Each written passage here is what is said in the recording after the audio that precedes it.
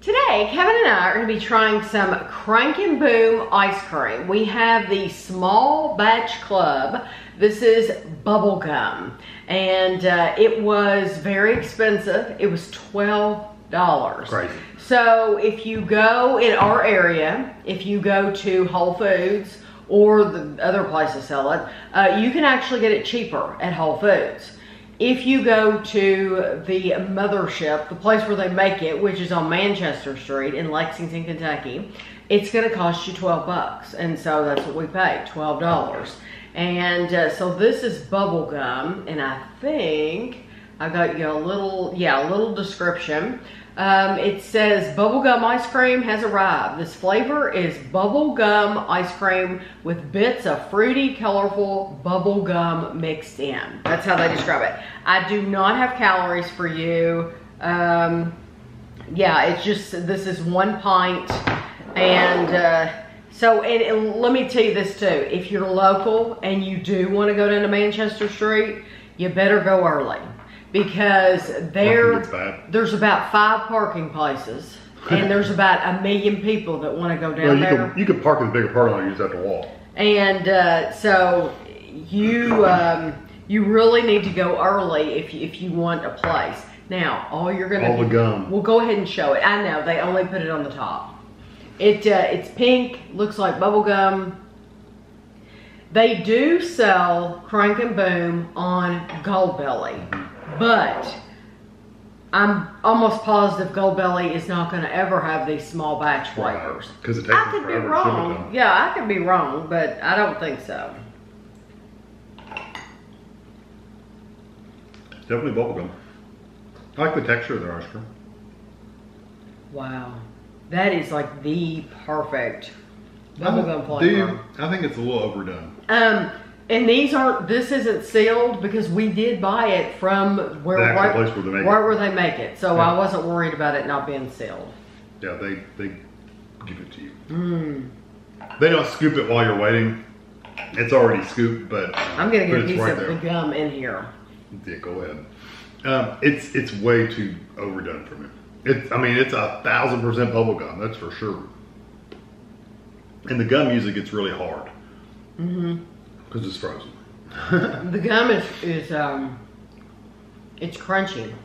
Yeah, it usually once you chew it, it'll soften up. Oh, but it has a great flavor. What kind of gum do you think it is?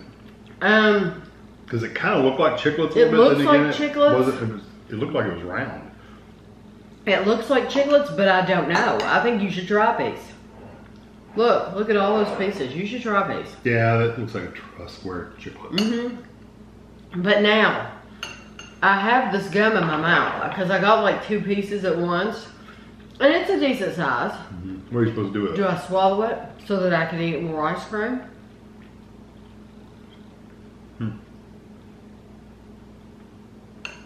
Yeah, it's decent gum. It's actually, once you get it soft and not frozen, actually it's a nice soft, chewy gum. I do not think this is overdone at all. Not even a little bit. You don't think it's like a little artificial? No, not at all. It's definitely artificial. I think it is the perfect bubblegum flavor. It's absolutely fresh, delicious. It's extremely creamy. I love the texture. The texture is wonderful. I could eat that entire pint with no problem at all. None. And I love how the melty part at the bottom. It does get melty. I think it's just a little too strong a bubblegum flavor. But that's just me. I literally would give that a 5 out of 5. If you like bubblegum flavor, just a classic bubblegum flavor. You know, this isn't like a bazooka. Yeah, this isn't, but it's better than bazooka to me. But it's not, you know, strawberry, grape, or cherry or anything. This is classic bubblegum. That's what you're getting out of it. It is. I agree. And I am glad that they only put, as far as we know, they only put the pieces on the top. I think that was smart because once you do get the pieces in your mouth, it is like, okay, what am I supposed to do with this? Do I swallow? And you saw I swallowed it. But do you swallow it so that you can eat more ice cream? Well, you have to do that. So I'm glad they only put it on the top to give it kind of like a little flair. I think that was a good idea. As a kid, I would just save it to the end. I think so too. I think now that I know. They used to get it at Baskin Robbins, you used to have a bubble gum. And did it have little pieces like this?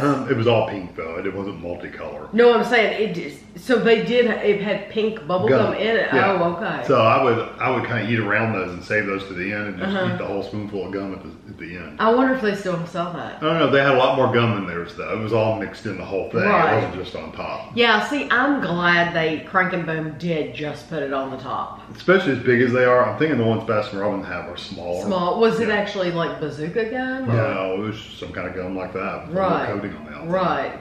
Well, I would get this again. I just like it. I think it's wonderful. Good. I think it's good. I think they did an excellent job of representing bubblegum. Yes, they did. Me personally, it's just a little too much. Right. But you know, everybody's different. Everybody's got different tastes. Right. I think many people would love this. Right. So I don't know when they do these small batches. I don't know how often I think they do like once a week or something, but I don't know how often like they come back. Right. You or know, they hang around for that matter. Yeah, I'm thinking they make enough for that for just a little while and then they come out with something else. But it might come back like every 6 months. It might come back once a year. It might never come back. I don't know because we haven't been buying from Crank and Boom long enough for me to know. But if you are local and you can get it, I think it's worth getting if you like bubblegum. So I hope you enjoyed the video and thanks for watching.